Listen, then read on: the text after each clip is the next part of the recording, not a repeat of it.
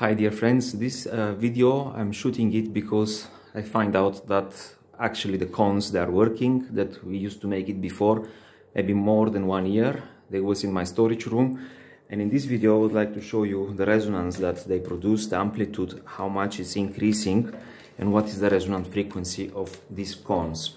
This is the first space-time antenna, the fourth prototype we make, but before I didn't know exactly how to conduct the experiment, and I realized that for the last few months I have new knowledge and I can conduct the experiment in a completely different way. This is the oscilloscope, as you can see. I will do my best to make it more crisp. From this side is the signal generator, which generate different frequency, and the maximum amplitude or voltage this signal generator can make, it's 1.2 volts, as you can see, RMS, or in other words about 3.5 volts peak to peak. Here you can see that it's 3.5 volts from peak to peak. And now I would like to show you something. I will press an oscilloscope to measure and to show the wave, and I will start to change the frequency, and you will see the voltage, how much it will change. When the antenna is working in the resonant frequency, this must make the voltage or higher, or in other words to increase the amplitude. It's very simple. Right now it's 100 Hertz. You can see the amplitude, the frequency here, and the voltage here. So I will start to increase. Now it's 200, and you can see it's higher frequency, but the voltage it stays the same. It's 1.2 volts. The input and the output is the same. Now I'm increasing. Now it's 1 kilohertz or 1000 hertz. Again, it's 1.2 volts. The amplitude, it doesn't really go up here. Now we increase the frequency, we go to 2 kilohertz. As you can see, the voltage is the same. We're gonna go up to 3 kilohertz, the same. Up to 4 kilohertz, we have the same voltage. There is no resonance here. Okay, so let me make it again more, just to expand to be more easy to see. Again, this is 4 kilohertz frequency.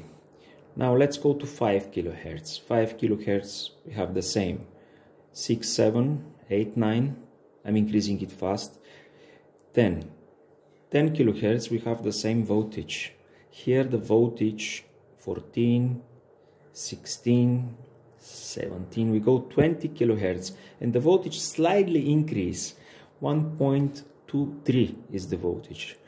This is not a big deal. We're looking for something more significant. I continue to increase the frequency, and we go to 30 kilohertz. You can see the voltage a little bit, it's a little bit more increased. Now I will go higher, 40 kilohertz. Now it's 1.3 volts.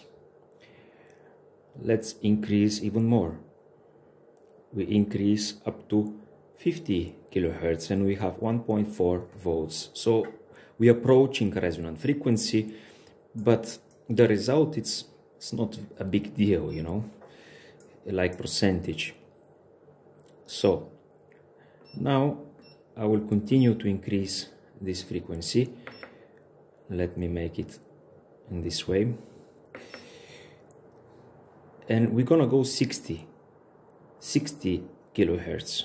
In the 60 kilohertz we have 1.6 volts. Not much.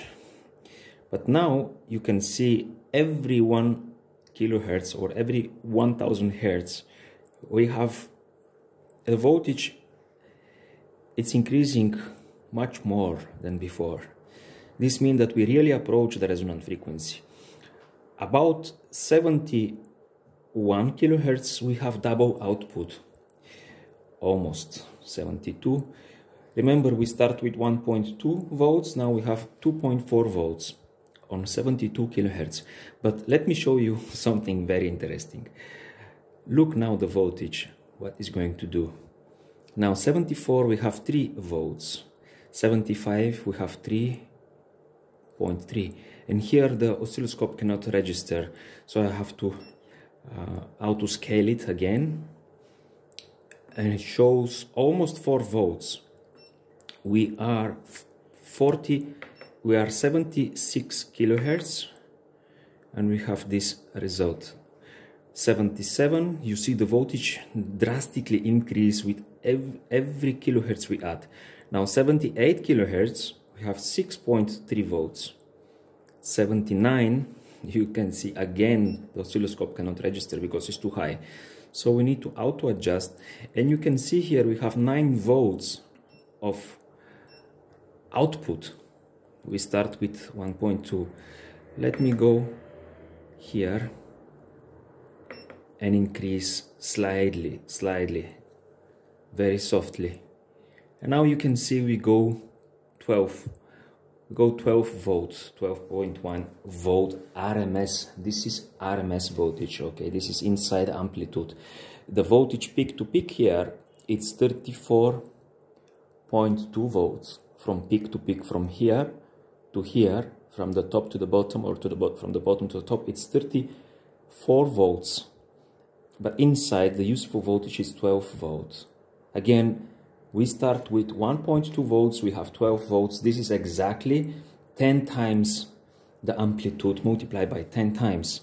No magnets here, no iron cores, no nothing. Pure copper wire, which is in a specific arrangement, in a specific angle.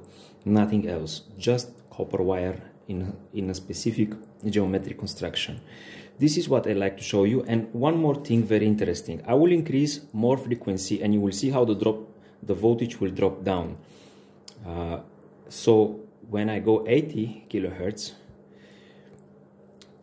we go here out of resonant frequency. We have 81 kilohertz or 82 kilohertz in this case, and the voltage dropped down until 3.8 volts. So we increase just with 2 kilohertz out of the resonant frequency, and the voltage dropped down drastically.